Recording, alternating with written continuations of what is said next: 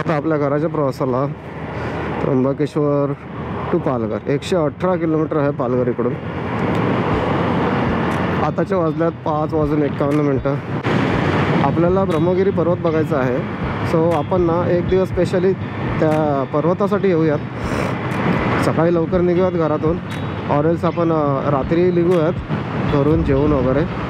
इकडे मुक्कामाला राहूयात त्र्यंबकेश्वरला आणि ब्रह्मगिरीला सकाळी जाऊयात. सकाळी सर करूयात, चढूयात, फिरूयात आणि मग उतरूयात आणि मग घरी रिटर्न. असं एक आपण वन डेसाठी प्लॅन करूयात परत. आता ॲक्च्युली मी सांगितलं तेच झालं आहे, माझ्याकडे वेळ नाही आहे, कामं पण आहेत. सो आज मला कसं पण करून घरी जायचंच होतं, माझ्याकडे ऑप्शन नव्हता. सो मी घरी निघालो. ठीक आहे ना, होईलच कधी ना कधी परत आपलं. आपलं ठरवलं आहे आता आपण का जसं आपला वेळ असेल आपण एक्सप्लोरिंग करत निघायचं. आपण तसंच करूयात. पॉसिबली आपण 99% ट्राय करूयात का आपण तसंच करायचं आहे. ब्लास्ट आहे थोडासा, तुम्हाला ऐकू येत असेल. ब्लास्ट आहे बऱ्यापैकी जबरदस्त.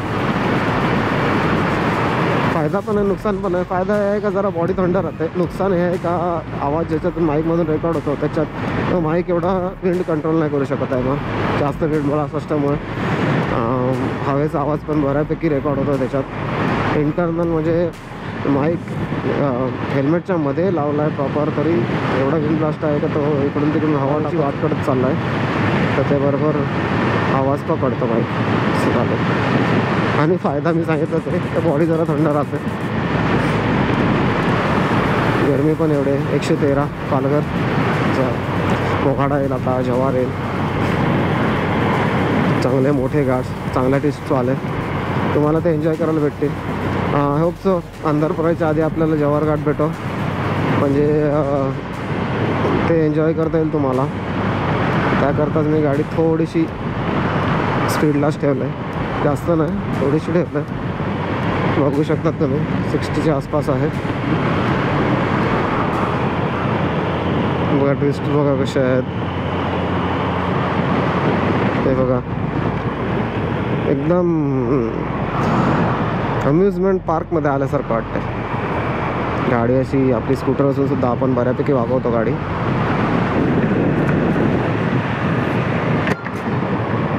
आपण स्कूटरसुद्धा आपण एन्जॉय करतोय.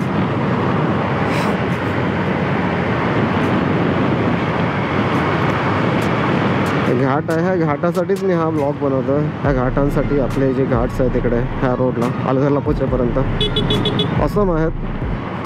म्हणजे ज्यांना गाडी चालवायचा शौक आहे, म्हणजे ज्यांना रायडिंग एक पॅशन आहे, त्यांच्यासाठी असम आहे ते घाट्स. म्हणजे मला जे आता फील होतं आहे ते एक रायडरच समजू शकतो का. मला नक्की हे असे टर्न्स बघून कसं फील होतं आहे ते बघा. असं जे हा एक थ्रिल असतो ना, एक तर रस्ता लहान, त्यात फुल ट्विस्ट का टर्न्स बघा कसे.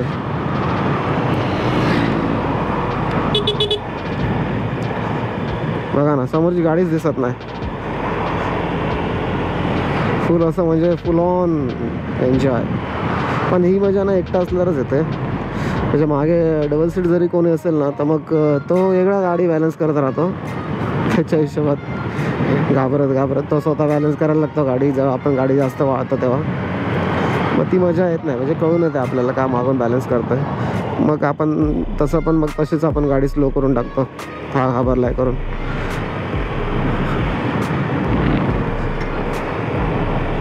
डोंगर बघा आपली, ते नेचर आहे हो.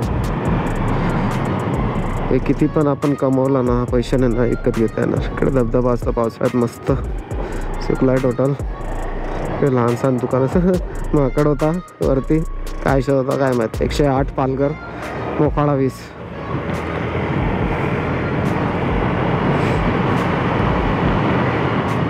पालघर जिल्हा हद्द सुरू. नाशिक जिल्हा संपला, इकडून आपला पालघर जिल्ह्याची हद्द सुरू झाली. इकडे माझा एक मित्र राहतो. कमान पूर्णच गेली. पूर्णच गेली कमान.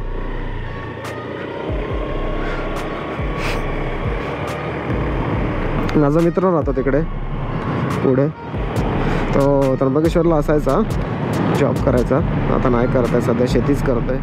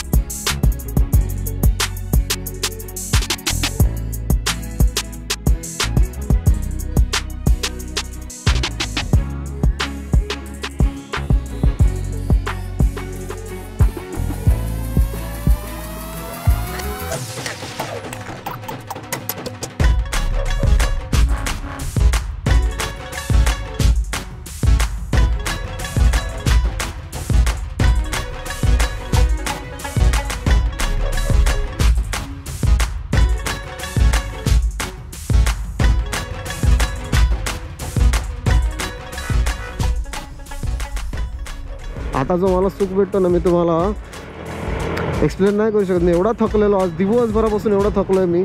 तुम्हाला पण माहिती आहे, आपण फुल डे रायडिंग केलंय. त्याच्यामध्ये आज आपला तो इश्यू झालेला कार्डचा सकाळपासून, तो हेडेक होता. त्याच्यानंतर फुल डे आपण गाडी चालवलंय. शिर्डी काढली, शनी शिंगणापूर तर काढला, शिर्डी काढली, त्र्यंबकेश्वर काढला. आता आपण घरी चाललो आता. पण हे जे ट्विस्ट आहेत ना, हे एवढे एन्जॉय करतोय ना मी, खरं सांगतो.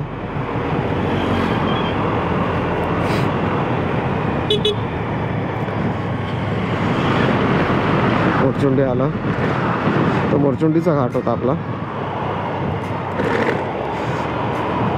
मस्त वाला. आता पुढे मस्त वाला जव्हार घाट पण आहे.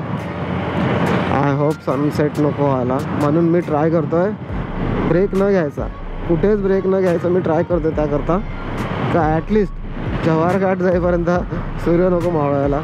ॲटलिस्ट आपल्याला तो तरी एन्जॉय करता येईल. आपण प्लेसेस एन्जॉय केले ना, आता आपला आता रोड एन्जॉय करायचं आहे. घरी जाता जाता का नसो. कारण की जाताना आपण, जर तुम्ही फर्स्ट ब्लॉग बघितला असेल तर आपण जाताना आडगाववरनं गेलो वाडा मार्गे. येताना आपण त्र्यंबकेश्वर केलं, म्हणून इकडून मोखाडा जव्हार मार्गे.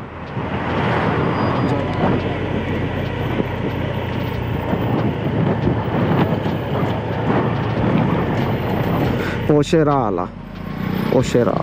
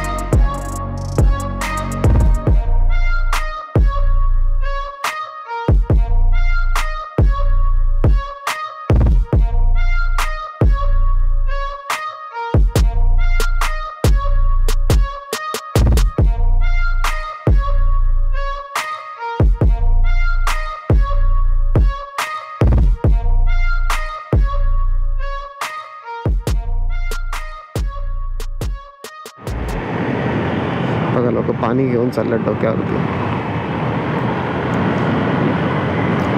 आपल्या शहरात हे सगळं बघायला भेटतंय का? पण लोकांना पाण्याची कदर नाही आहे. तिकडे खालतून विहिरीवरनं घेऊन चालल्यात. कुठपर्यंत जात असतील काय माहिती. म्हणजे बघा ना, अजून काही गावांमध्ये प्रॉपर पाणी सुद्धा नाही आहे.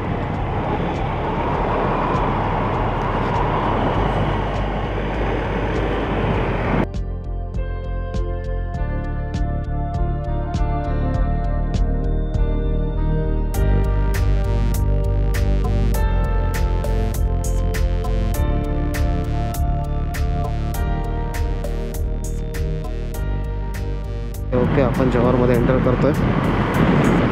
जव्हार पर्यटन शहरात आपले सहर्ष स्वागत.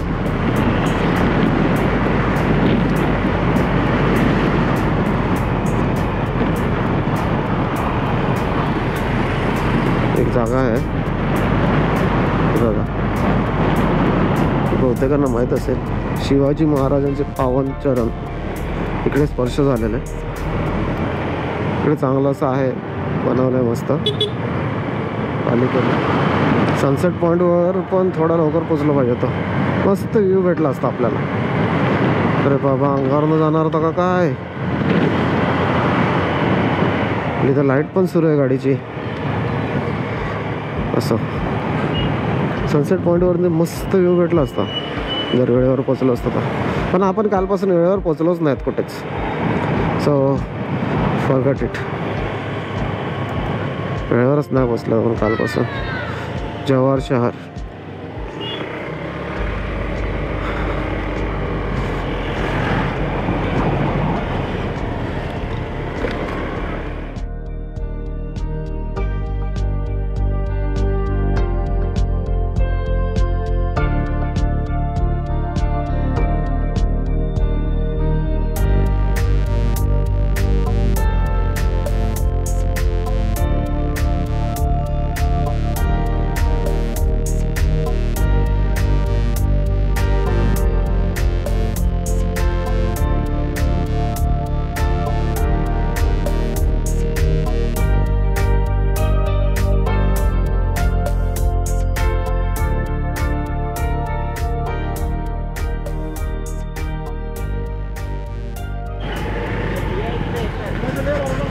जव्हार शहरात आता आपण मार्केट एरियामध्ये.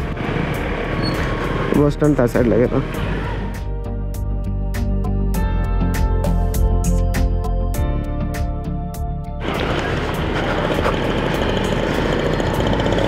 जव्हार नगर परिषद.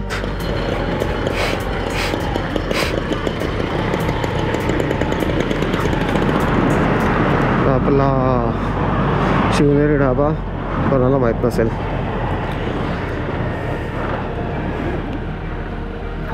चला थांबूयात, चहा घेऊयात. मी ज्या चेअरवर बसतो ते ऑक्युपाईड आहे. दुसरीकडे बसूयात.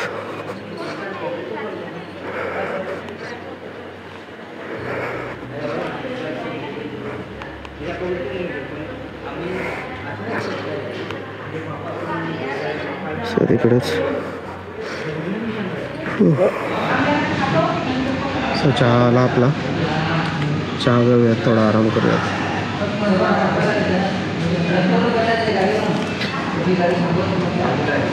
चहा घेऊयात, थोडा आराम करूयात आणि मग निघूयात. चला, जास्त वेळ थांबलो आपण. निघूयात आता. दादा किती झाले चहा? एक 10 नसेल, जास्त असेल. जास्त असेल विचारा ना. कप मध्ये घेतलेला फुल चहा फुल दिलाय 20 रुपये. चला. शिवनेरी हा माझा पप्पांचा फेवरेट ढाबा. त्यांना नेहमी शिवनेरीला आधीपासून यायला आवडायचं. स्पेशली किमा खायला यायचे इकडे. आणि इकडे गावठी कोंबडा आधी बनायचा, आता नाही बनत. फायनली आपण विक्रमगडला आलो आहे. तर फ्यूल पंप शोधायचं आहे आपल्याला काय पण करून, कारण की भरपूर वेळ झाला. लाईट ब्लिंक करते, कधी गाडी बंद पडेल सांगता येत नाही. बाजार विक्रमगडमधला त्या साईडला एसटीडी आहे. जास्तच रिस्क घेतली. आता असं वाटतं का जव्हारला पेट्रोल भरलं पाहिजे होतं. जास्त रिस्क घेऊन टाकली.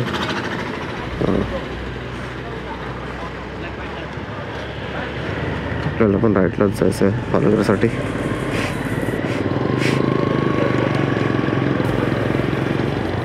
पेट्रोल पंप चालू आहे. किती वाजले? 8 वाजल्यात. चालू आहे पेट्रोल पंप. पण असे फिरवत आपल्याला असं जायचं ना, पण असं फिरवत बस.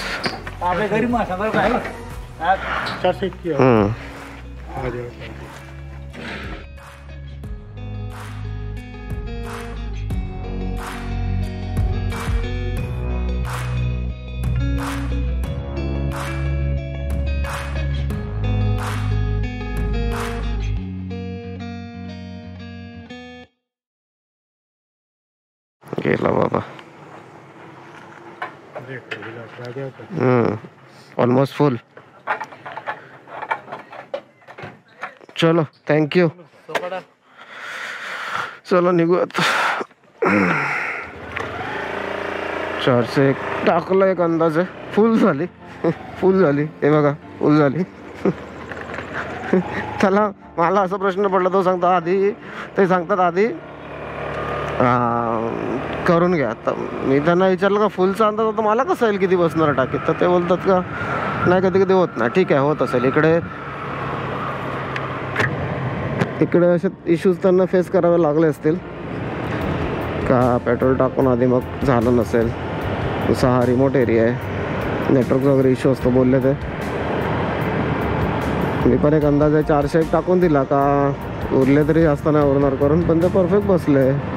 म्हणजे आपल्या गाडीमध्ये फ्यूल ऑलमोस्ट नव्हता असं पकडून चाललं तरी चालेल.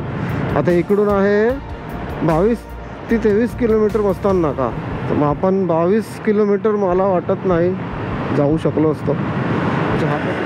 समोर मुंबई अहमदाबाद नॅशनल हायवे दिसतोय, NH48. आता आपण ऑलमोस्ट आपल्या घरी पोचायच्या जवळ आहेत. अजून इकडून 21 किलोमीटर आहे. बरोबर ते पालघर 21 किलोमीटर आहे अजून.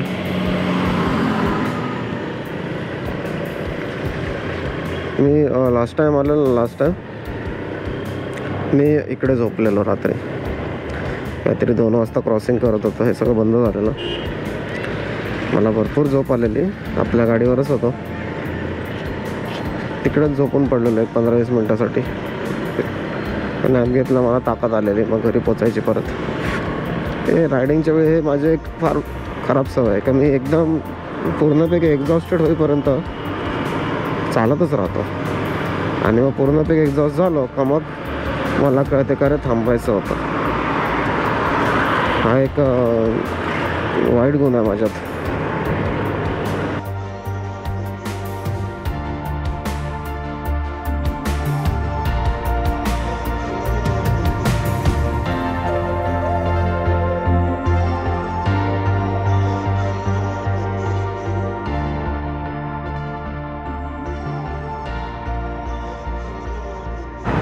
मस्तान नाक्याला पोचलो.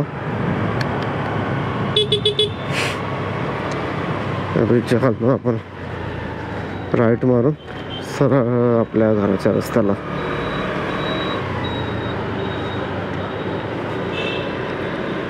आय डोंट नो तुम्हाला अंधारात कसा व्हिडिओ दिसतोय, कारण की ॲक्च्युली मी पण जज नाही करू शकत आहे स्क्रीनवरती. ते व्हिडिओ कसे बनतात आहेत ह्या लाईटमध्ये आता, तर ते नंतरच कळणार आहेत मला. पण अंधारात लोक दिसतच नाहीत पटकन. हा सगळ्यात मोठा ड्रॉबॅक असतो अंधारात गाडी चालवायचा. मनावर क्रॉस करतोय आपण आता. हायवे लागतचं शेवटचं गाव पालघरवरून येताना.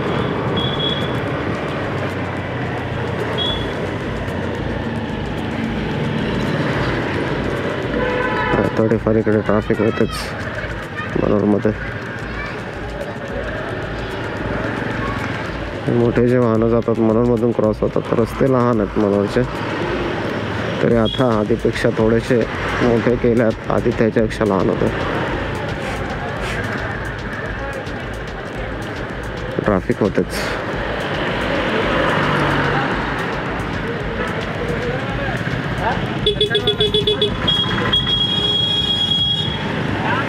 काय झालं, गाडी चालवता येत नाही का चालवायची नाही असं झालंय त्याला आता.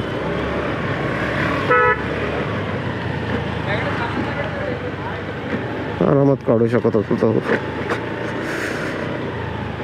ठीक आहे, त्याला नसेल काढायची, कदाचित मूड मध्ये नसेल तो गाडी काढायच्या.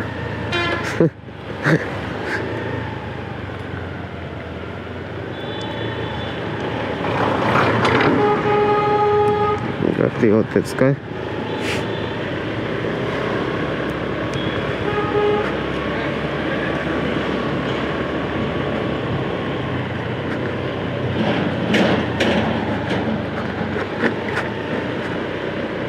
एक 5 मिनिटं थांबूयात, पाणी पिऊयात आणि मग निघूयात.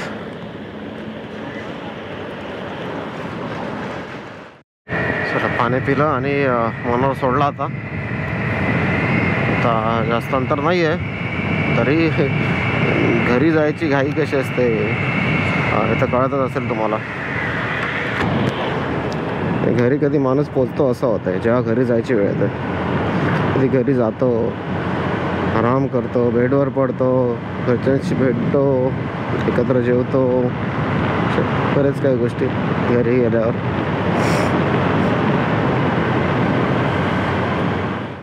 घाट सुरू झाला आहे. तुम्हाला अंधारात दिसत असेल का माहीत नाही, पण शेवटचा घाट आहे. घरी पोचायच्या आधी विचार केला थोडंसं शॉर्ट्स घेऊ.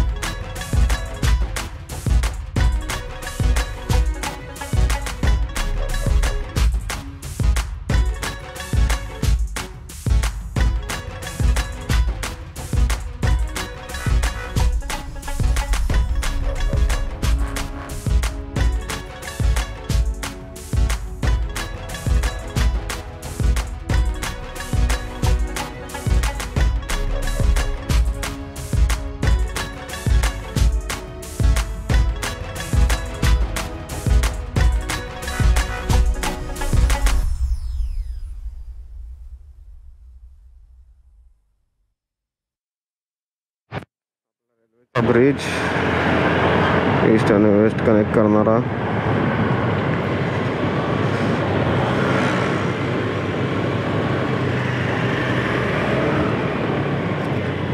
आता आपण छत्रपती शिवाजी महाराज चौकापर्यंत पोहोचलो.